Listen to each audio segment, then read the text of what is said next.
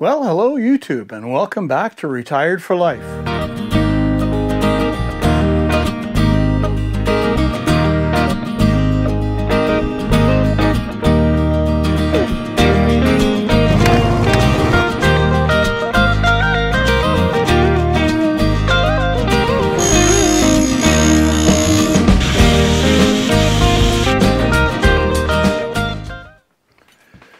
So we got a couple of jobs on the menu for today. It's a little late in the day. We've been working inside for a while.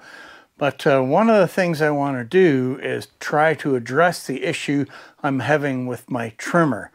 Now last year it just stopped right in the middle of a run for no reason that I could figure out.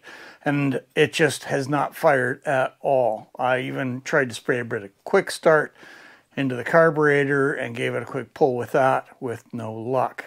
So we're taking the easiest route first.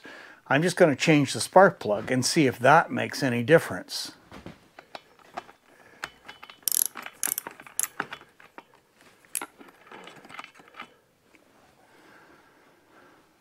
All right, there's our old plug. I mean, I don't see anything wrong with it. I don't see any cracks or anything.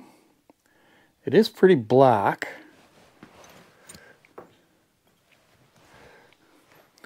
There's our nice new shiny plug. All the way from China, I'm sure.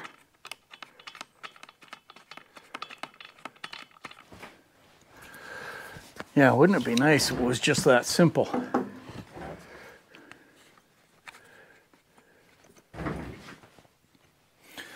All right, we'll give it a pull and see what it does. So we'll make sure we're in the start position here, and let's see how we do.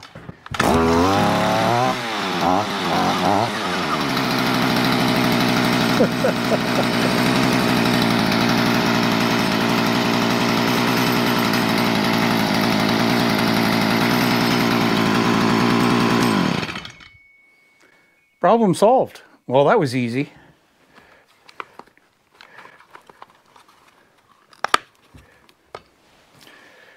Okay, we're going to get this back up to the power equipment shed because we don't need it in here anymore, and that's great to have that thing running.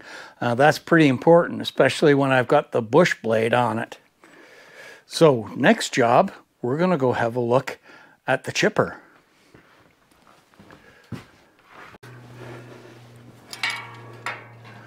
They do a really good job of packing things up at Woodland Mills. So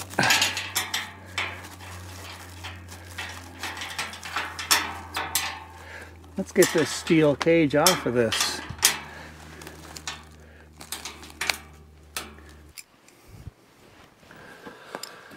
Just having these bits and pieces of steel around make me think at some point in time I should buy a little flux core welder. It would probably be handy.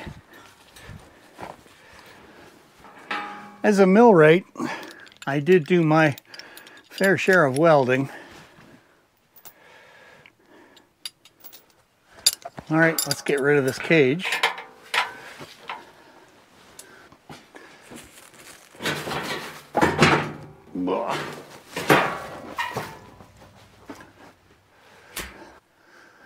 Okay, let's see what we have in here. I need the manual because I do want to find out what kind of oil it needs.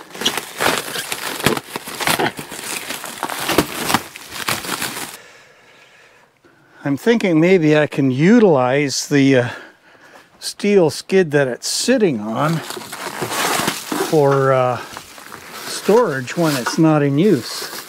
We'll have to see.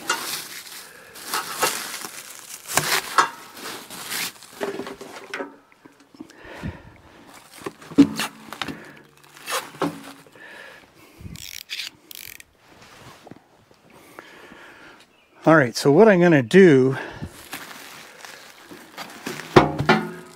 is start taking all these loose pieces into the shop. And then we'll figure out what we've got from there.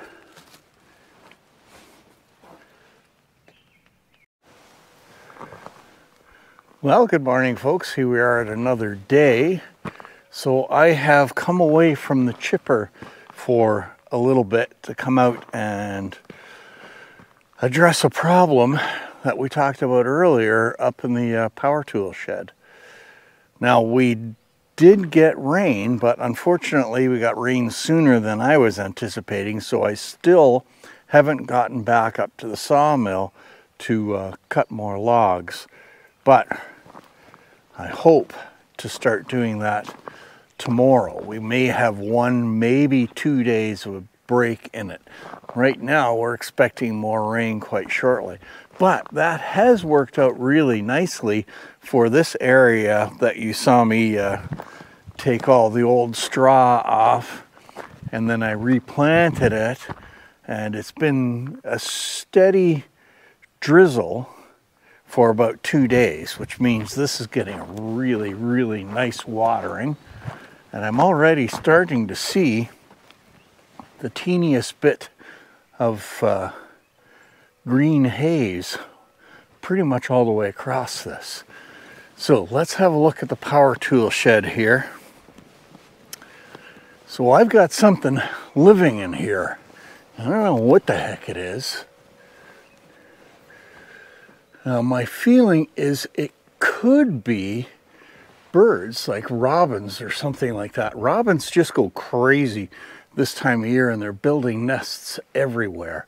So it's possible that something is sneaking in right there at that opening. So we're going to have to do something about this. I'll show you why. I'm getting straw dropping from up here. You could see it sticking out, and it's constantly coming down all over everything. Now, I just cleaned this out completely yesterday, and there is already a fresh batch of straw all over things here. I don't understand how, because I did spray this with hornet spray, hoping to contaminate it enough that nothing would want to be up there. But that didn't seem to dissuade them at all. Didn't slow them down. So I'm gonna have to figure out what to do here. I think I'm gonna try to make something like cut a block of wood, just a 1-inch board to go up on the ends here to seal that off so that I know birds aren't getting in. And once I have that answered, that will tell me if it's mice.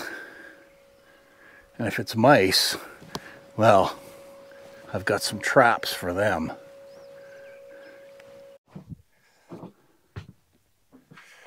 All right, folks, we got a couple of boards that I can use here. Now, it's a fairly small piece, so I don't want any big knots or anything in it. So, yeah, this is really clear. So we'll cut this one first to our 10-inch length.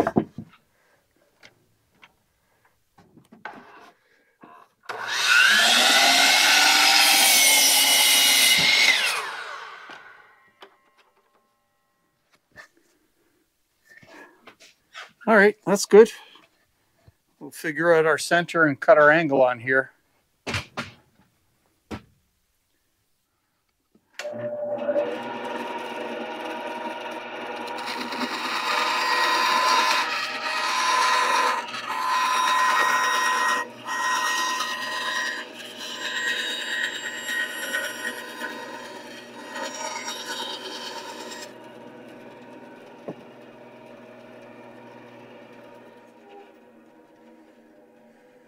All right, I'm going to go do a quick check on this. And then if it looks right, we'll cut our step down in there too.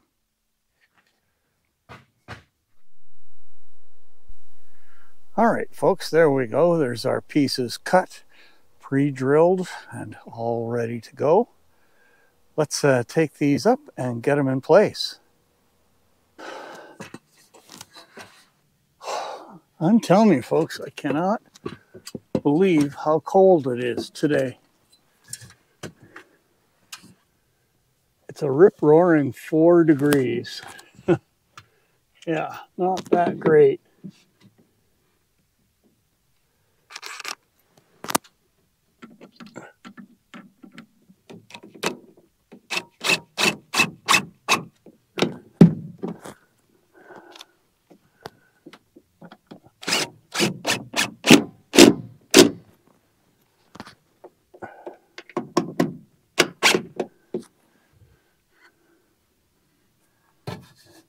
All right, let's see a bird get by that. All right, there we go. It's not perfect, but I still want a little bit of airflow to be able to go through. Just to make sure things are vented properly in up at the peak there. This is going to be kind of an add-on, or I guess you'd call it a preparation for something that I do want to do to this building, just for the fun of it. I want to take a couple of 2-inch square, maybe 2-foot long pieces, put them in the wood lathe, and turn kind of a design and a point on them. So this will give me a pattern for the block that I need to put at the end here to do that job. That'll be something for a fun rainy day or something like that later on. Well, I hope you guys have been enjoying today's video, and if you have, I'd really appreciate the like, and I'd love to have you subscribe to the channel. And don't forget, if you got any comments, suggestions, anything like that, I'd love to hear from you. All right, let's get back to work. Well, good morning again, folks. We have got another really lousy, cold, showery day, so I haven't got a lot done. I have been getting caught up on all my video stuff, so there's been quite a few of them come out recently, but it is nice to get that caught up. So as you can see, the chipper is still sitting here. I've got all the parts off of it, but it is still not on the back of the tractor, and I'm not sure it's going to happen yet. Today, my plan is to get down and get the rest of my logs up here. I've got a bunch of 8-footers that I've got to pick up that I want back, and I will be using my T-Rex trailer to do that. This is from Woodland Mills, and this is the older version of this trailer. The one they have right now has a green powder coat finish on it. As you can tell, this one's pretty much all galvanized, which is fine. And yeah, great, it's starting to snow. Oh, holy mackerel. Anyway, I'm going to get this hooked up to the ATV to pull it out and then take the box off of it just to get it ready to receive logs. And Sarah is going to drive the Jeep for me. We're going to put this on the back of the Jeep and make a couple of trips getting down there, getting the logs, and getting them up here. So that will be an interesting day, and hopefully it won't rain. Anyway, let's get to work on this. I'll get the ATV out and we'll start getting the box off here. Well, it is a straightforward process to taking the box off, but these things are heavy. You know, everything on it is heavily built. So being straightforward does not mean it's simple. It still takes a little bit of work to get it off and back on.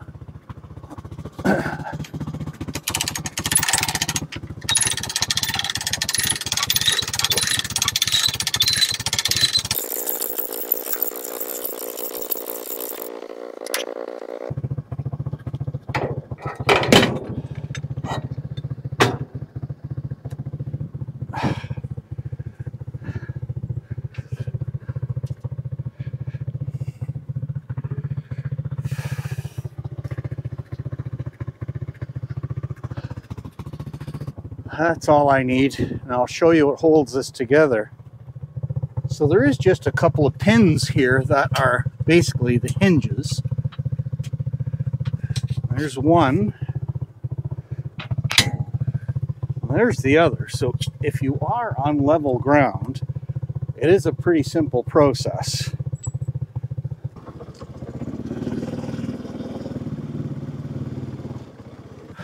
All right, that's it. Now normally I would just take this on the ATV, but since I'm working pretty much on my own, Sarah is going to be helping me, and she is as of yet not ATV trained. So this will be put onto the back of the Jeep, and she's going to drive the Jeep. That will be a lot simpler for her. So the only thing I want to do here is loosen this mast off and slide it forward so it's well out of the way of logs going into the trailer. So I'll just mark that spot and then put it back when I'm done. Well, there's our first load. I'll get this off. Got one more full load and then one single log that's quite big, so it will be coming up by itself. All right, let's get these off of here. Well, there we are, folks. That's the last of my logs. So I've got the, how many have I got here? 1, 2, 3, 4, 5, 6, 7, 8. So I've got 8 of the 8-footers left.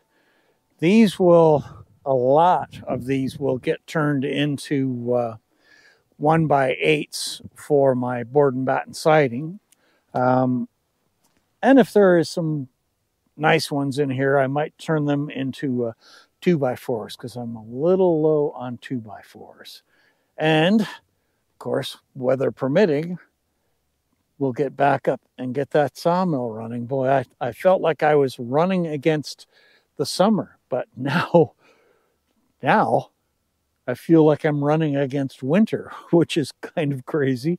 We did have a little bit of snow off and on today, just very light sprinkles of it. And they're talking about it getting down to -7 tonight. That's getting cold. No worries about bugs or black flies or anything like that anyway. But that's going to be it for today's video, folks. So thanks very much for watching. And if you've been enjoying the videos, please don't forget to give it a like and share it around. And remember to be good to each other. Stay safe out there. And we will see you out on the trails the next time. It's a lot more work.